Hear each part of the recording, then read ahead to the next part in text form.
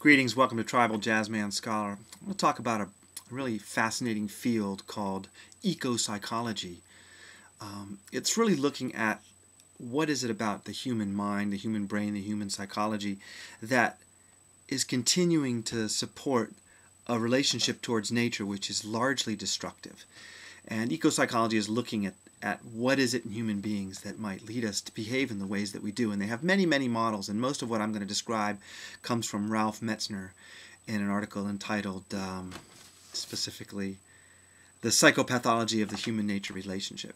And so some of the models that have been put forward, one of them is that human beings, without going through appropriate initiatory rituals in adolescence, we have this extended adolescence that pushes us right into adulthood, and we end up with a lot of very immature adults, so that we kind of have a uninitiated society that operates with many of the behavioral tendencies found predominantly in adolescence. There's a kind of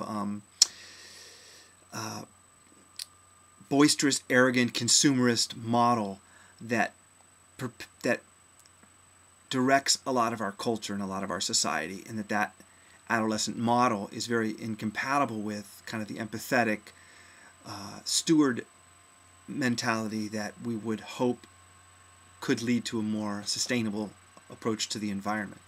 So the first model is this idea of immaturity of adolescence extending into the adult world. And there's lots of examples of that. I mean, we see politicians name-calling. I mean, some of the sort of role model, quote-unquote, role models in society exhibit really infantile behavior and regressive tendencies.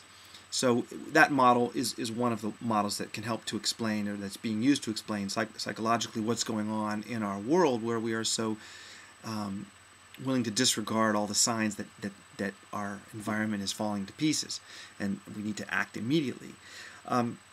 Another one is the autism model. The idea of an autistic is they can't hear, sense, or feel their mother's presence. And if the earth is our mother, we're acting in many ways like an autistic child. So the autism metaphor, or the autism model, is another one. You know, engaging in stereotype movements, a restricted range of interests, obsessive routines, lack of awareness of others' feelings. These are all, you know, the diagnostic manual's definitions of autism. And when compared to traditional societies, people in tribal groups, tribal-based cultures, we people in present world, we Westerners even, to be more specific, demonstrate those types of behaviors, those sort of more autistic behaviors, to a greater degree than we see in traditional societies and members of traditional societies. So the autism model is another model. A third model is the addiction model. In the addiction model, an addict has information that their behavior is destructive to themselves and to their families and to their work and to their social relationships, and they continue to do the behavior despite that. And that model would apply to the way we interact with nature. We know now for 30, 40 years that our behaviors are causing some irreversible damage to our biosphere, and yet we continue to act in spite of what we know. So that addiction model is yet another one that can be used to try to explain this pathological relationship we seem to have to nature. Another one is the idea of collective amnesia. It's as though we know how we should be with nature, how to have a reciprocal, sustainable relationship. We've known it for hundreds of thousands of years, and yet we've forgotten it. So in this model tends to say once we entered agriculture 10,000 years ago and became disconnected from ancient ways of being in relationship to wild nature, that we developed a kind of collective amnesia that's sort of in our bones. In fact, they call it the ecopsychologists like to talk about the ecological unconscious. It's the part of us that knows we're the stewards of the earth, that we must caretake Mother Nature, and yet we don't do it. It's an unconscious sense of stewardship, so it hasn't come into the conscious mind. And so the collective amnesia model is yet another one of these models. There's also a dissociative model. Dissociative disorder is when we almost live with a split life. We have actions on the one hand and behaviors that belie those actions on the other, where we see what we're doing but we don't have an emotional response to it. And dissociative disorder is often seen as like a splitting. There's been some psychological studies of the Nazi doctors who would go listen to beautiful classical music and play with their children in the garden in the evenings, and then during the day they're treating other human beings in ways that belie understanding. So this sort of splitting is a form of dissociative disorder, and that is another model that's been used to try to explain this human pathological relationship to nature. There's another important part to the dissociation that needs to be described, and that's that for a long time in our Western model, we have seen nature and spirit as two contrasted and incompatible aspects of the world in which we live.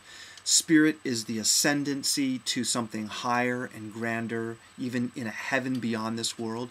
Spiritual practices often involve asceticism, where there's denial of the body, denial of the sensual, corporeal, physical, nature-based, instinctual things in our lives. Nature seen as lower, more base.